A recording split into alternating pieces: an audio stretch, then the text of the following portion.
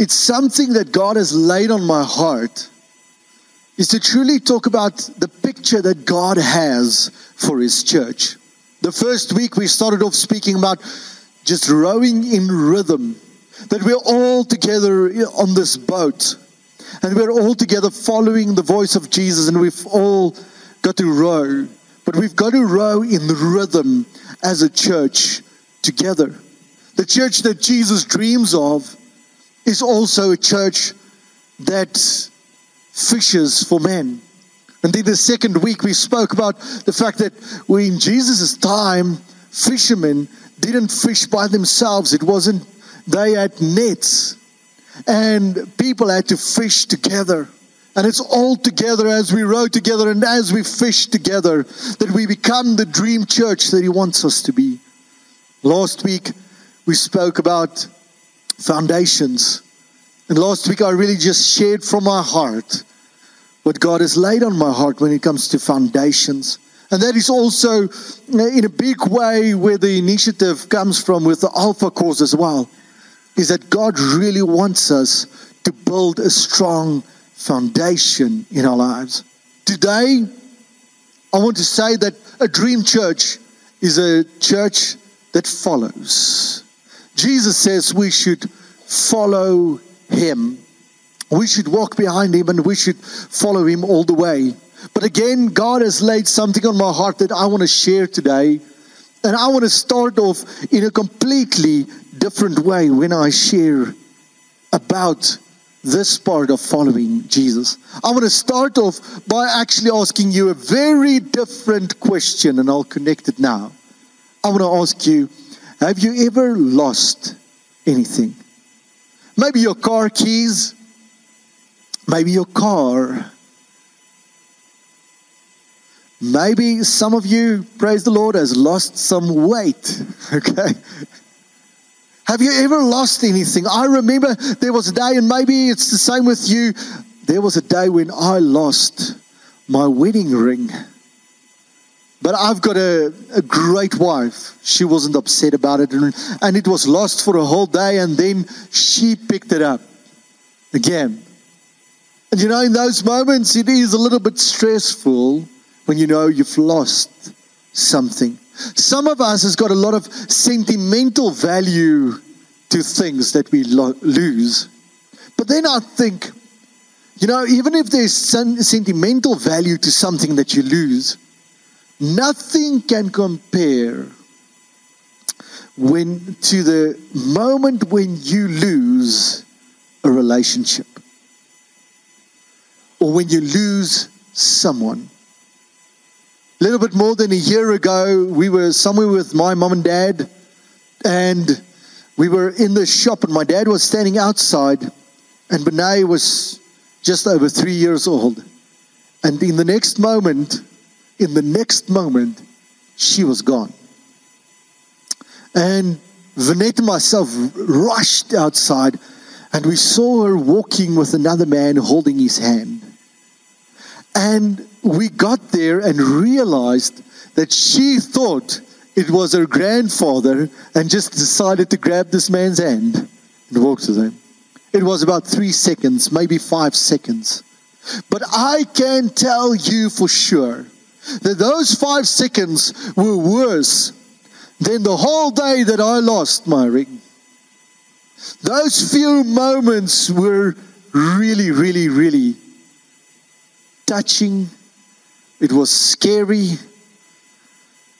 And I realized that when you lose some form of a relationship, it impacts your life so much more than just losing stuff, even sentimental stuff. And if I speak about following Jesus, I actually want to say, what do you do in those moments when you lose Jesus?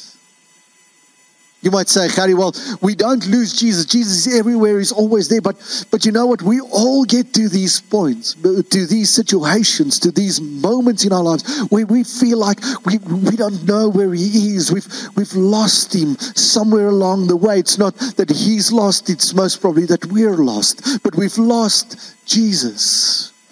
You realize that you're far away and you're not on this journey that you used to be on. And Jesus asks of us, please, follow me. But sometimes we lose our direction, and one day you wake up and you realize that Jesus is lost. I think in the scriptures, you also find that the scriptures, it is very important to the writers of the Bible to make sure that they give you the essence and the importance of following Jesus. They want to make sure that they don't give you more than what you need. They want to make sure that you get exactly what you need to know. And the reason why I say what you do on that day when you lose Jesus is that the scriptures actually speaks about the day where Jesus got lost. And I think if the scripture talks about that, then the scriptures must have a mission with it, to actually allow us into understanding something for us as followers of Jesus.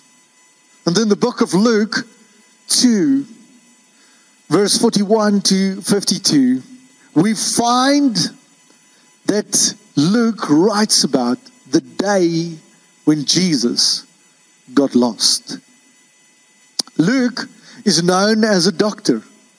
Luke is known as a very intellectual guy that wrote the book of Luke and also Acts. And he was a guy that was really to the point. He made sure that you got exactly what you needed, but you didn't get more or a lot of detail. But Luke decided to write this into his gospel. And therefore, I think if Luke decides to write it, then we should most probably also look at this. The day when Jesus got lost. And you can turn in your Bibles there, or you can look on your phone. I'm just going to read a few scriptures, and I'm going to throw up a few scriptures on the screen that you can follow with, because I believe that God has really shared something to me in this last week about this. And I need to share this with you today. And I'm just going to start reading. Every year, Jesus' parents went to Jerusalem for the festival of the Passover. And when he was 12 years old, they went up to the festival according to the custom. After the festival was over, while his parents were returning home, the boy Jesus stayed behind in Jerusalem, but they were unaware of it. Thinking he was in their company, they traveled on for a day, and then they began looking for him among their relatives and friends. When they did not find him, they went back to Jerusalem to look for him. When they did not find him, they went back to Jerusalem to look for him. And I think my eye catches this verse firstly because, you know what? Jesus' mom and dad went to Jerusalem with this idea of doing it like they've always done it. You see, the earlier verses actually tells us that they did it because that was the custom for them to do. They went to Jerusalem for the first time. They went because they've always done it. And I think when we feel far away from Jesus, maybe that's the place to start, is to ask yourself this question. Aren't you just going through the motions maybe? Aren't you just going through the custom of just doing what you've always done? You're just going to church like always. And even though they were faithful and they were just carrying on and doing it, somewhere in that faithful doing the custom thing, somewhere among that all, Jesus got lost. And it's a scary thought for me because I'm thinking, it can happen that we are just doing things because of custom. It didn't start off that way. No, it started off with a great relationship with Jesus, but then at some point we're just doing it because we're just doing it. But then the scripture says when they found that Jesus was lost, the Bible clearly says they went back to Jerusalem, but they went back with a different purpose. They didn't go back because of the custom. No. They went back to Jerusalem to look for Him. See, when our worship team practice every week, when they gather, they work out songs, they check the flow, and they pray about songs, and they ask God for scriptures, and they just intercede for a Sunday. And even with myself, you know why we do that? It's because we expect that when you come here, you don't do it out of custom. You come here looking for Him. You come here because it's nobody but Jesus that is important. It is all about Jesus. And sometimes we just get lost in the rhythm of this world. And we just get lost in the rhythm of our own traditions or our own way of thinking about it and our own customs. But Jesus says, well, the scripture tells us that when they went back with this idea. They went back to look for Him. And I believe that every single service, every single time that you read your Bible, every single time you go into prayer, if you don't do it out of custom, if you do it in looking for Him, then He will fulfill that desire to look for Him. Oh, first seek the kingdom of God. First seek the kingdom of God and all His righteousness. And all these things will be added unto you. He will give to you. Yes, when we follow Jesus, we've got to make sure, even in the times when we feel that He's far away, we've got to make sure that we don't do the things we do out of custom. We do it to look for Him and to pick up His heart. I want to read the next few verses. They went back, and after 3 days they found Him in the temple courts, sitting among the teachers, listening to them and asking them questions. Everyone who heard Him was amazed at His understanding and His answers. And when His parents saw Him, they were astonished. His mother said to Him, "Son, why have you treated us like this? Your father and I have been anxiously searching for you." When His parents saw Him, they were astonished. This is what His mother said. "Son, why have you treated us like this? Your father and I have been anxiously searching for you for 3 days." Been anxiously searching for you. And then Luke, he writes the first words that you will read that Jesus speaks. It's the first words in the book of Luke. The first time that Jesus will utter words, and the first words is so important because it lays the foundation of everything else, and it gives you a key about when it comes to following Jesus. And Jesus' response and His words was this: "Why were you searching for me?" He asked. "Didn't you know I had to be in my Father's house?"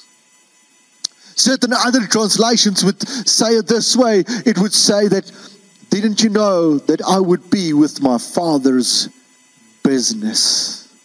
I would be busy with what the Father wants me to be busy with. I would be busy with whatever He wants me to do." See, whenever you feel like Jesus is far away and you're not sure, you're struggling to hear His voice, and you're struggling in your journey, and you're thinking, well, I should follow Him, but I don't know where to find Him. You know where you're going to find Him? You're going to find Him busy with the Father's business. You're going to find him doing what the Father wants to do. Jesus, even later on in his ministry, he would even say these words. In John 5, Jesus gave them this answer, very truly I tell you, the Son can do nothing by himself. He can do only what he sees his Father doing. Because whatever the Father does, the Son also does. You see, when it comes to following Jesus, it is all about that Jesus doing what Jesus did. And what Jesus did, he only had one thing.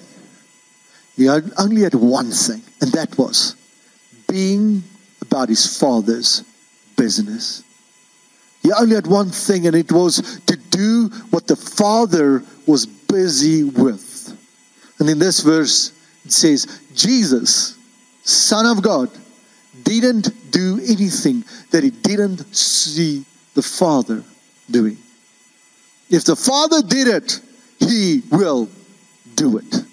But only then. See, and I think sometimes our problem is that we think we've got our own agendas. We've got our own feel of our responsibility. We've got our own way of looking at it. And rightfully so. I think Mary and Joseph, they were chosen, and God said, I want you to raise up this child. I want you to raise up Jesus. And therefore she could ask this question because she felt the weight of that responsibility. But actually Jesus says, well, you know what? If you're searching for me, you will find me in one place. I will be busy with the Father's business. Jesus prays in John 17, which takes it even further, and he would say, Jesus said, Father, I have been faithful with those that you gave me. That's incredible. Because in actual fact, Jesus is saying, I didn't even choose them by myself. You gave them to me.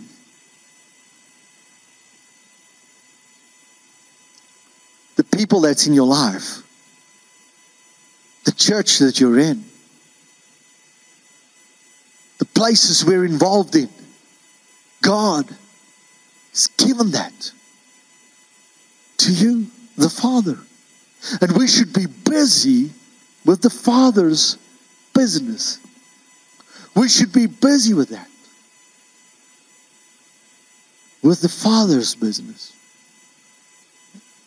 What is the Father's business?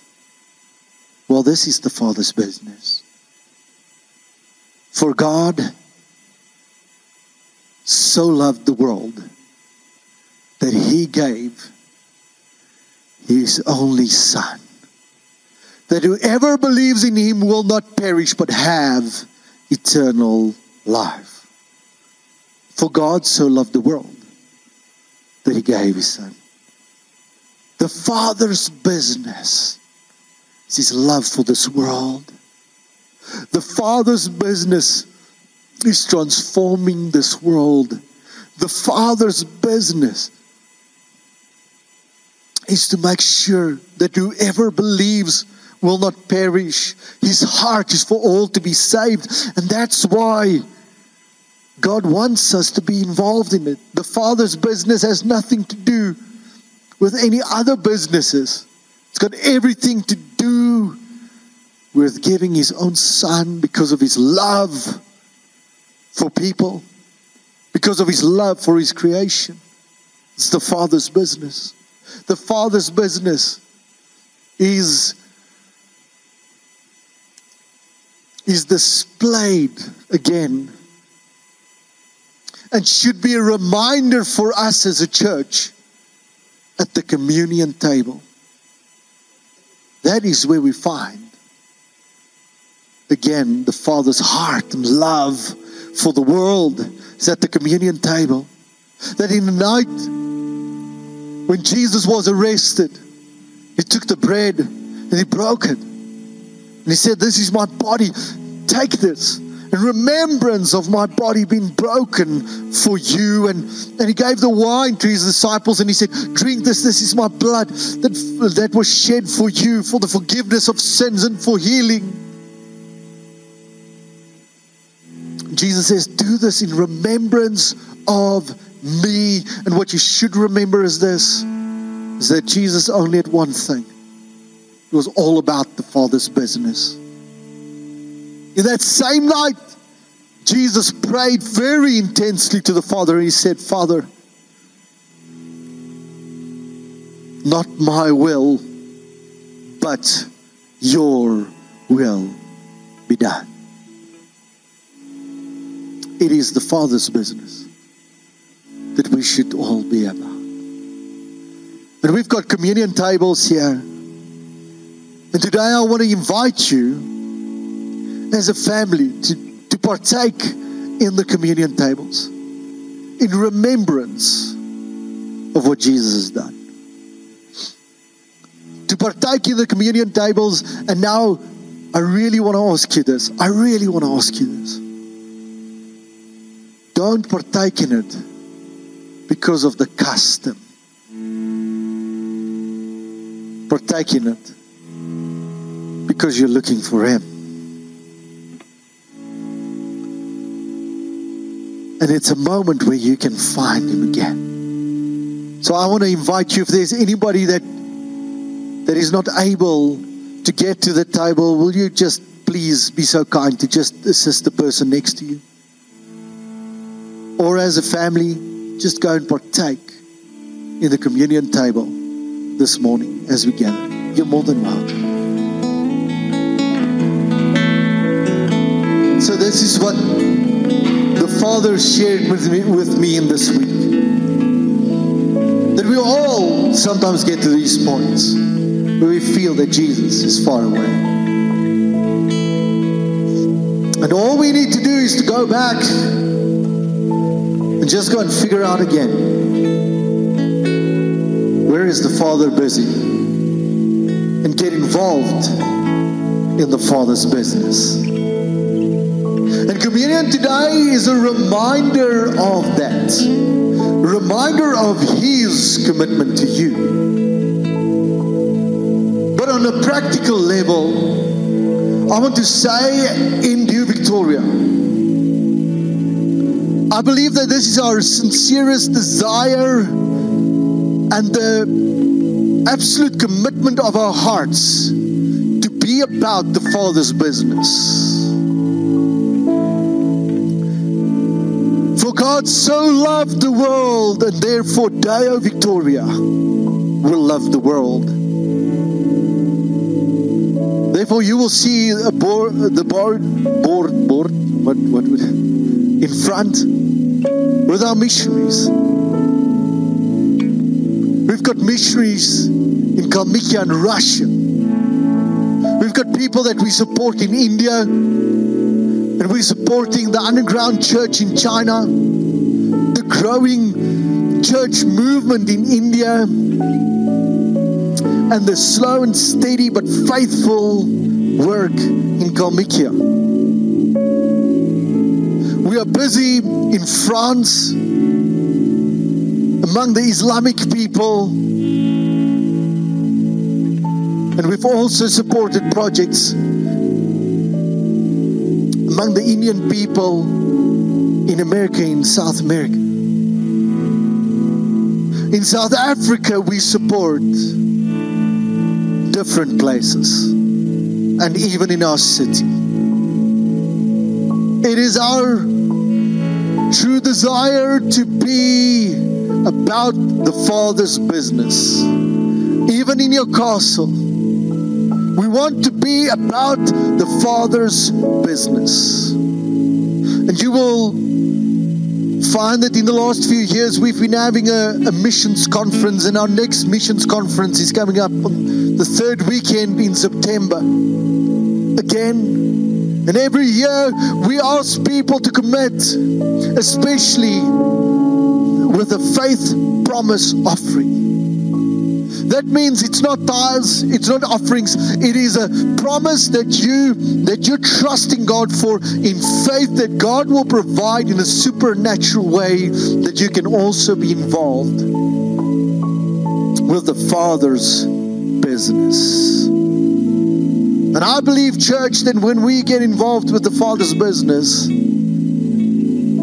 I believe we're truly following Jesus. And you will see in that foyer area, there's a missions table there, and Mariesa is there. And I want to ask you, even after the service, if you just want to make a turn there, do that. We've still got Faith Mission Promise cards. And I want to ask you to become a part and be a part of what God is doing worldwide. Even for us as a church, we should be busy with the Father's business. And I know that we're all worried about the world, and we're worried about all the things that's happening.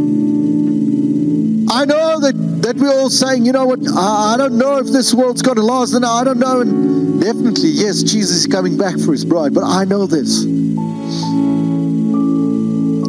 I know that Jesus brings the answer to us if we just carry on following Him. And I want to say it in the words of T.D. Jakes. And thank you, Leon. In the words of T.D. Jakes, I want you to read these words. Jesus comes walking on the very stuff that is about to drown you. You see, when they were out at sea and Jesus came walking on the water, it's in that moment where they thought, when they saw Jesus, they thought, this is a ghost. They thought, we're going to drown. They thought, this is chaos. This is the end. But Jesus was faithfully busy with His mission. He was just faithfully busy with the Father's business. And you know what the Father does? He knows what He wants to do in this world. He knows that He wants to win this world. And it doesn't matter if it looks like this world is going to sink. He comes walking on the very stuff that is about to drown you. And He invites you. He says, come, come, come, come. He says, come, come. You know what's going to happen? I'm not just going to walk on the stuff, the very stuff that's about to drown you. I'm inviting you, as you follow me and as we follow the Father's business, I'm inviting you to walk on the very stuff that you thought was about to drown you. He says, come, come. I am the miracle worker. I am the promise keeper. Come, come, come. My God, that is who He is. That is who you are.